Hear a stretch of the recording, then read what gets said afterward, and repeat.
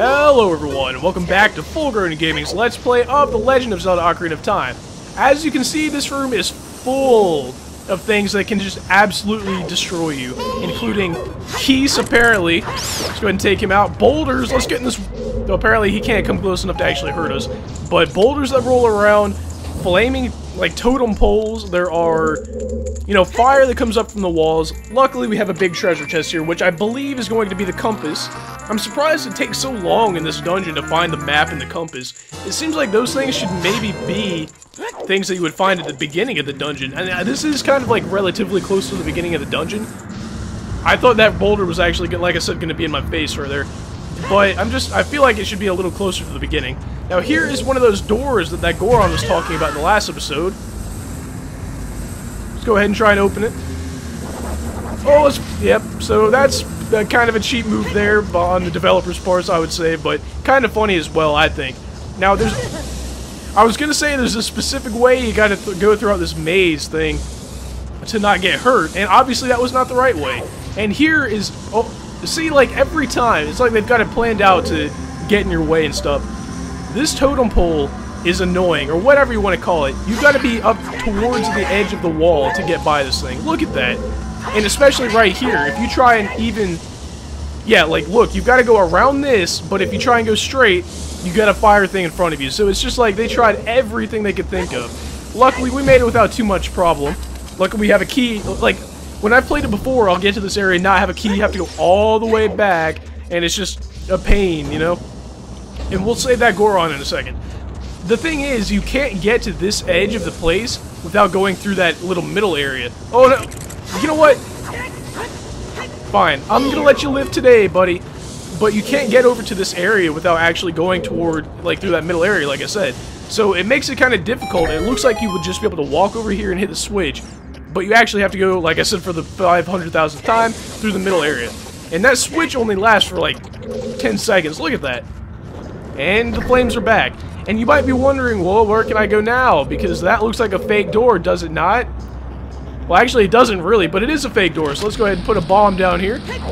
Or a Goron special crop, depending on how you want to say it. And that will reveal the actual door.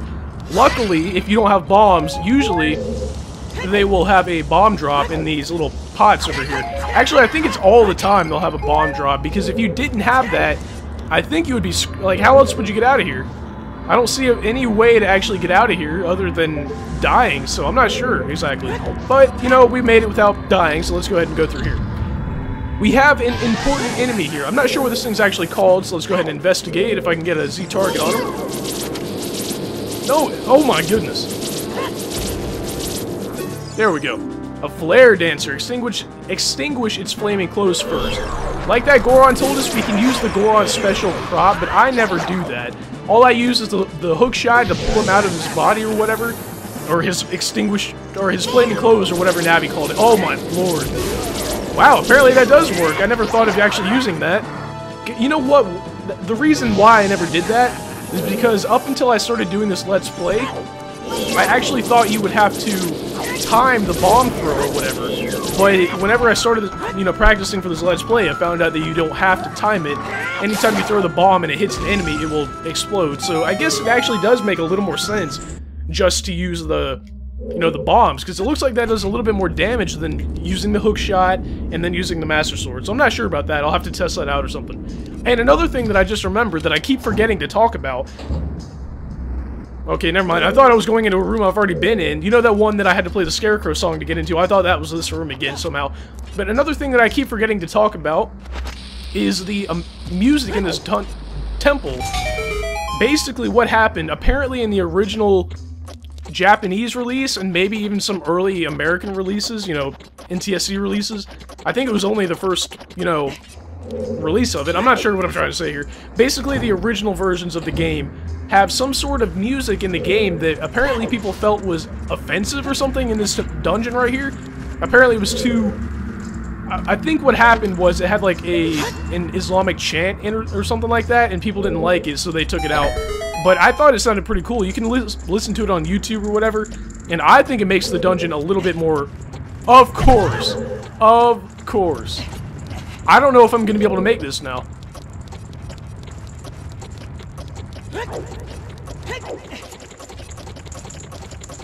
Oh, how did I make that? I could hear the thing about to turn the fire back on, but anyway, here we have the Megaton Hammer. Like, this is one of the best, one of my favorite items in the game. It just smashes things into pieces. But luckily, whenever you get the thing out of the chest, they don't actually make the fire come back, luckily. But now that we have that, we can actually smash these things on the floor. I thought that fire keys is coming after me. I'm gonna have to take care of him. But what I was saying about the, you know, the chant or the music or whatever, it is pretty much the same exact music, just with some sort of Islamic chant or something like that. And like I said, I've listened to it on YouTube, and I think it gives the dungeon a little bit more character and personality, because it sounds like maybe, you know, ancient people built, obviously they did, ancient Hylians or somebody built this dungeon, or temple, and I think it gives it a little more character and personality and history. But apparently other people didn't feel the same way. They felt like it was offensive, and they took it out. But I would just play it for you guys right here or something like that, but I'm not sure how the copyright works and all that and stuff, so I'm not going to do that. But if you guys want to, you guys can go listen to, just search on YouTube something like, you know, original Fire Temple music or something like that, and I'm sure it'll come up. That's how I found it. But yeah, tell me what you guys think about it in the comments, or if you've never heard of it, I mean, or if you have ever heard of that. The only reason I ever heard of that, I think it was in an issue of Nintendo Power, where they talked about it. Other than that, there would have been no way for me to tell. Here we have another... I was about to say, if I fall down there, I swear. Because this block right here acts as a shortcut to get back up here, just in case you do fall off. So it would have been kind of ironic if I fell off right before the shortcut that would have helped me get back up here in the first place. Alright, now here, I'm surprised... I was just about to say I'm surprised Navi's not telling us that the switch is rusted. Like, I can't see that. If you try and step on these switches, they don't exactly work, and you have to use the Megaton Hammer to smash that thing. Is there a key in here? Oh, yes there is. I was going to say, how am I going to complete the dungeon if there's not a key in here? I think this guy right here, this Goron, is going to tell us about a thing about the beginning of the dungeon or something like that. Let's see if my memory is right.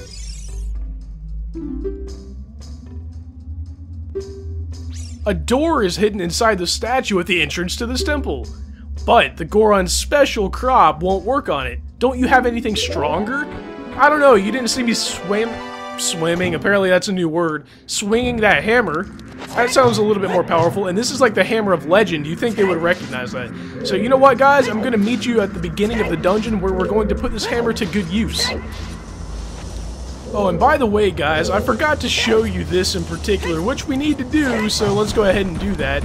I don't want to... No! Okay, I made it. I'm not sure, by the way, if I've gone in this switch right here. I think I have. Let's see, I want to see what's in here real quick. I think this actually just puts me back up to that one room that I just left.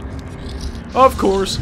But the reason we had to hit that thing down right in front of me, right there, is because this actually takes you back to that room. Darunia's room is down there, the boss room or whatever, so we have to go back down there. So I'm going to meet you back at the beginning of the temple, and I'll see you guys in a second. Alright guys, now we're back here. Let's go ahead, and I like this about this game, where you just gotta smack these temple, or statues out of existence here. And look, they actually do kind of disappear. They go into the wall, and they just kind of disappear. Luckily, that one key, the reason I said before that if we didn't have that key, we wouldn't be able to progress, is because that door requires a key, and we have to come in here to actually get the boss key. Man, there's a lot of enemies in here, aren't there?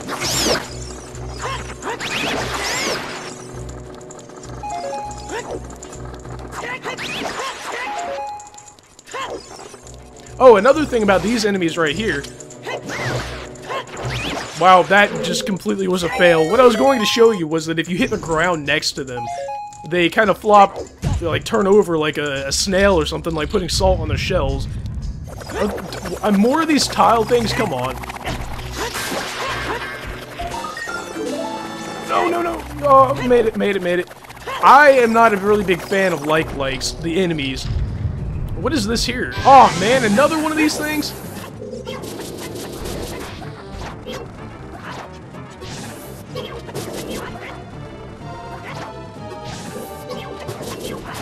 Alright, made quick work of him, and I just found out by accident that you can actually use the Megaton Hammer to make him, you know, fall out of his flaming clothes or whatever Navi said that one time. I'm actually not sure what's in this thing right here. It can't be a key, right? Watch it be a key. Oh, bomb. Okay, I was gonna say, I don't remember needing any more keys to beat this dungeon other than the boss key. So I was about to be confused as to why there was gonna be a key in that, you know, that chest there. And I was about to be confused as to why the switch wasn't being pushed down, but then I remembered it is actually a rusted switch, which you have to use the Megaton Hammer on. Obviously, this is gonna be the boss key. I mean, anytime you see an ornate blue and gold, you know, chest, there's gonna be a boss key in it. Here's like pretty much the last Goron that we have to save. I wonder what he's going to tell us. Oh well, apparently I'm just gonna skip the text and not get to tell what he says. Every other Goron, you haven't been able to skip the text like that. And then for the very last one, they're like, oh, I guess this isn't important, you can skip it if you want to. But any other time I want to be able to skip text, like maybe the first cutscene of the game that I've seen 5 million times, I can't skip it, but something like that I actually want to see, you know. Alright, so I'm going to go in there, but I have to go do something, like help out my brother for a second, so I will meet you guys back here in a second. Alright guys, sorry about that. You know what, it's just like every time I start an episode, people, for whatever reason, need me to do things that they can do themselves. Like, my brother couldn't get the dog in from outside, so he wanted me to do it. Well, I guess that is kind of understandable, because that dog listens to anything I say, pretty much.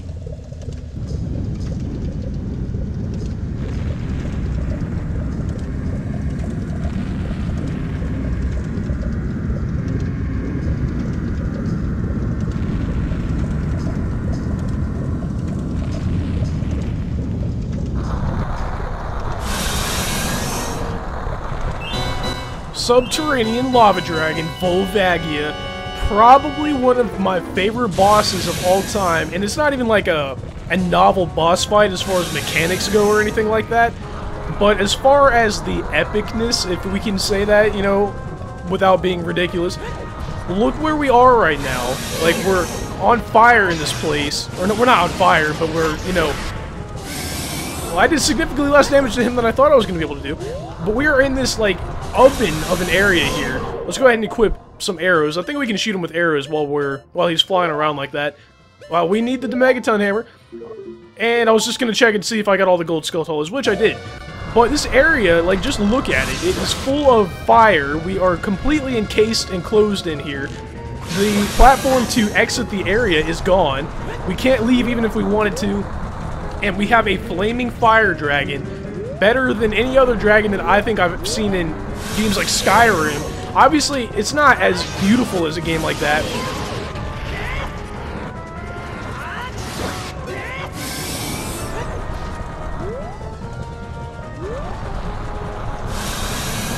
There they go again, knocking on the door, trying to get my attention. It's just like, you know, for those of you who don't know, I actually put... Wow, I forgot about this attack.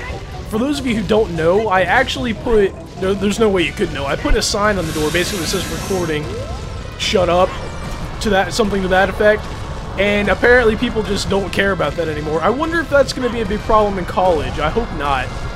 Hopefully, I don't think this guy's got much left. And another thing I'm not sure about, I wonder if the Power Stab attack actually transfers attack power from the Megaton Hammer, you know what I mean? Like, for those of you who don't know, if you do like a jump slash like this, and then you do the Power Crouch Stab thing, it will have the same attack power as a jump slash.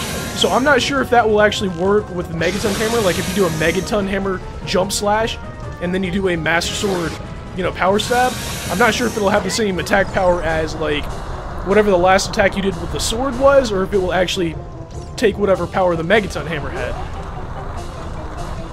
Oh, come on, make up your mind. Oh! I swear... Come on! I guarantee this next hit will probably be the one that does him in, too. Alright, I just decided to speed that up because we've seen that attack before.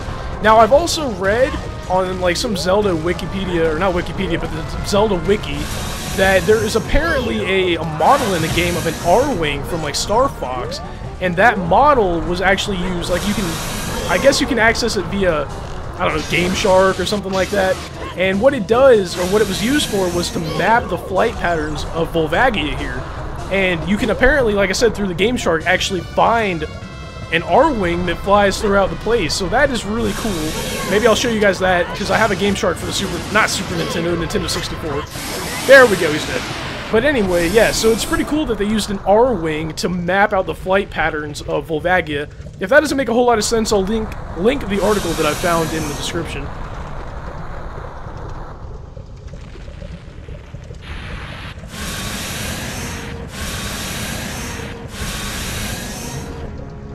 Of all of the boss deaths in this game, I found this one to be one of the most disturbing, because he burns up, all you see is bones. I wonder if you can investigate him. Yep, you can, Volvagia.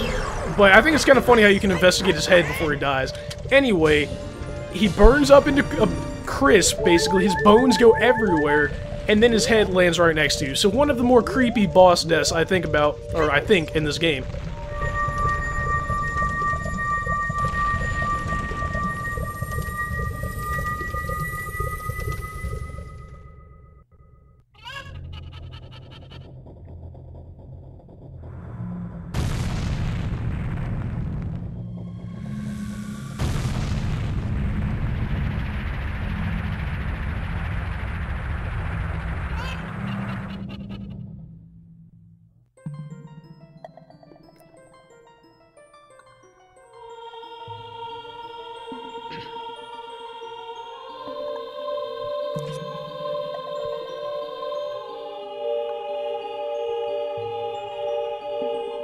Thank you, brother. I really appreciate what you did.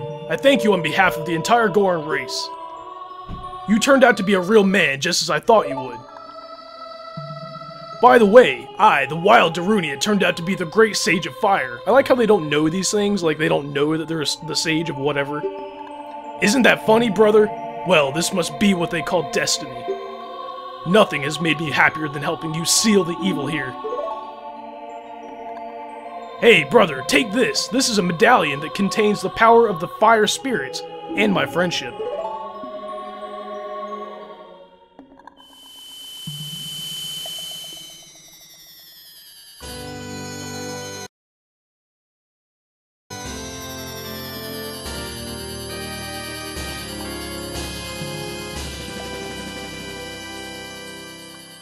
Alright, the Fire Medallion, Darunia awakens as a sage and apparently adds his power to ours, but as I keep saying, we don't actually get any special powers or anything.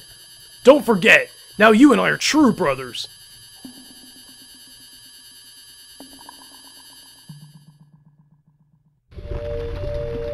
And like nothing ever happened, we are back in the Death Mountain crater.